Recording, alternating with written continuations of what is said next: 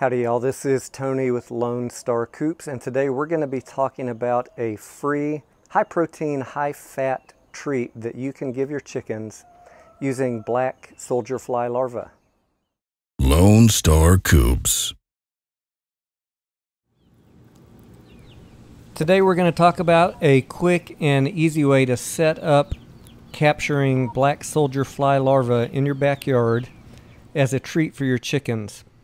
I know a lot of people like to buy the freeze-dried mealworms as treats for their chickens, but they can be quite expensive. So wouldn't it be nice to have a free way to collect a larva with a very similar nutritional profile to the mealworms?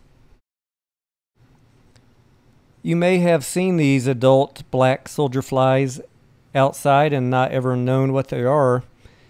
They are about 1 inch long, they have no stinger, they don't carry disease, and they're generally not considered a pest to humans. In fact, they're beneficial composters. The adult flies are active and laying eggs generally when temperatures are between 75 and 100 degrees. So this is prime time to go ahead and get those free treats coming. I'm going to show you how to do it.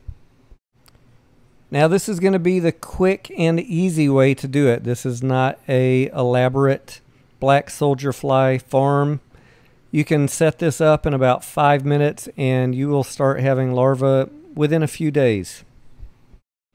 Each female soldier fly lays between 200 and 600 eggs during their 1 week life. Once the eggs hatch and the larvae start feeding, they can survive up to 36 days in this larva stage. So if you just harvest a few every day for your chickens, you will have pretty much a continuous supply of nutritious live larvae to feed your chickens for the entire summer. To start your setup, you're just going to need any sort of bin with some holes poked into the top of it. You don't need to put any dirt in here. What works best would be moistened leaves, moistened shredded cardboard, peat moss, coconut coir, or any sort of organic material like that.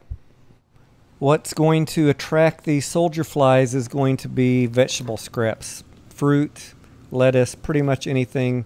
Put that in there, and in a few days you're going to have these larvae in there eating the vegetable and fruit scraps. Just keep your bin outdoors where the flies can access it, and they will take care of doing the rest of the work for you. Now you can pull the larvae out by hand and feed them.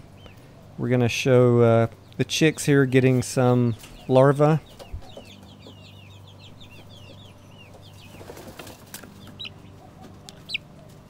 This one here didn't want to wait.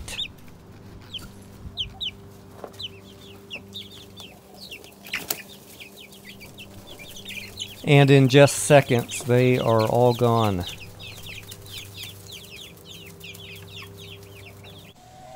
We're going to put a bin on the ground here for the chickens, and right away we can actually see one adult soldier fly in there laying eggs.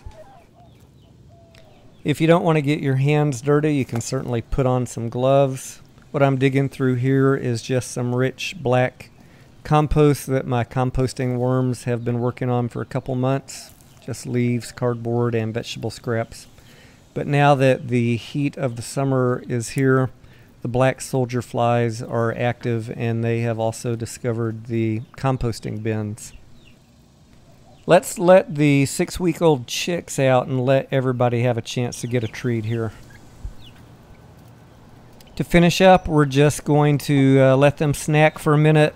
Put the lid back on, maybe throw another piece of fruit in there and put it back in a shady corner outside on the deck or somewhere in your backyard, and just let those adult soldier flies keep on populating the bin with new eggs.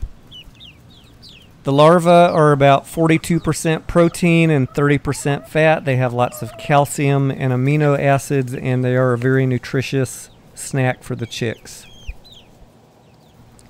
There are some more elaborate ways to set up black soldier fly farms. If you're interested in that, there's plenty of videos on that on YouTube. However, this is just a quick and easy way to get it done. If you found this video useful or interesting, please drop us a comment below. Don't forget to like the video and please subscribe to our channel if you have not already done so. Thanks for watching.